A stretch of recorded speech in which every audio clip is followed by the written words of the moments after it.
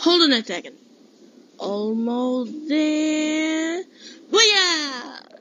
But hey guys, I'm on a studio right now since I'm going to a very first episode that contains the shout out and question and answer. Speaking of which, it is still Gumball Central. And I don't have much of my clothes to wear, so I'm wearing this. It's a white one, shoulder sleeve dress, which is really feminine to me, and a denim shorts that fits to my size.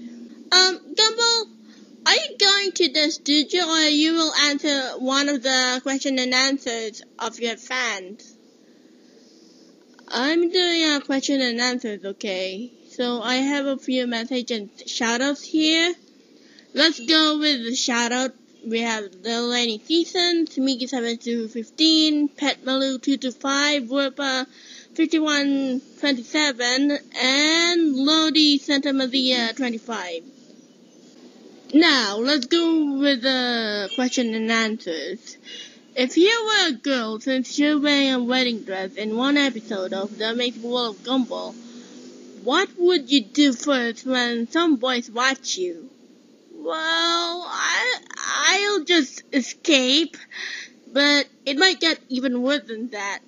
Something is getting weird, something is getting wild. I'm just a magical bride from another dimension.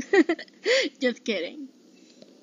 Next one we have from Chowder. Since your version of a low-budget scenario when you run out of money that may lose some animation stuff which may end up with a storyboard, but in case you might do another one, will you guys feature in real life and you don't have money for animation?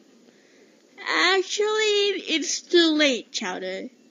You're the first one who did that, and I almost cracked up. No money means no animation.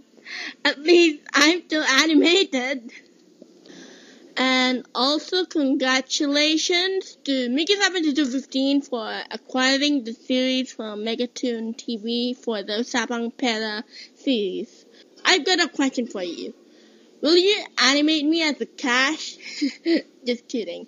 Just make a promo of it. Well, that is all for today, so keep watching as I'll try to make an interview featuring the gang of OKKO. Bye!